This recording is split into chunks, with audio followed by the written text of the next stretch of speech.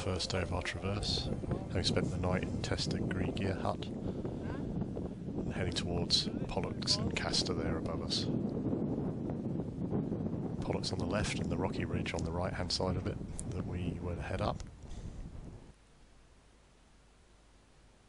Then looking back the way we came towards the Kleine Matterhorn lift and the hut just over the back of that ridge. Beautiful weather today, and followed a day of snow the day before, and here we are on the ridge up Pollux, the rocky slabs and some fixed ropes about halfway up the ridge, the little crux section there. Looking over at Castor and a couple of groups there halfway up the face, which is the route we followed a bit later. Looking towards Liskamm behind it. I'm finding it slightly. Oh no. No time for a portrait, is it, with a plaster on your lip? Here we are on the fixed ropes again. You seen this one over here? Beautiful views across the Monte Rosa Massif. Shot as well.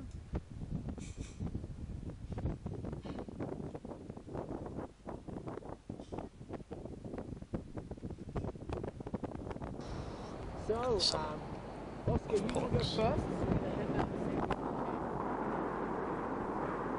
The whole rope team safe? The summit ridge looking back up towards the summit.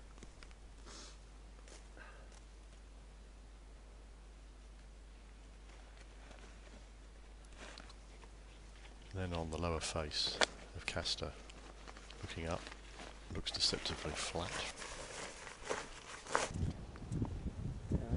Now we're on Castor, having reached the main summit ridge.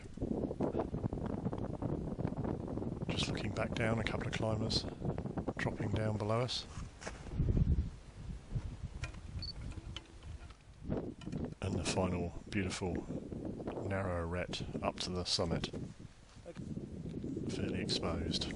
Now after a night in Quinto Sella Hut, this is the next day as we head towards Naso del Liskamm, just after sunrise on the glacier.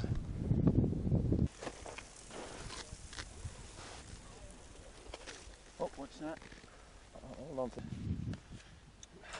Under the back face of the hugely impressive Liskamm, which we skirted around on this occasion.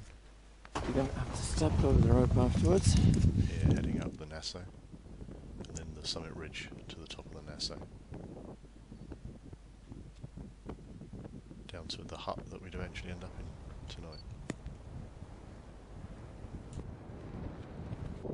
And here looking across one of the highest bits of real estate in Europe. 1, 2, 3, 4, 5, 6, 7, 8 peaks over 4,000 metres. Here on the summit of Naso del Liskamm, looking along the summit ridge in each direction, the way we've come, with Castor in the background there. And then on to Balmanhorn, the strange little summit with a hut just below, a small rocky outcrop but over 4,000 metres. And then looking to Piramide Vincent from the summit of Ludwigshohe over the Schwarzhorn. There you go, you're in it now. Yeah. George in his pink hat. Balmanhorn again. The fixed ropes up to the top.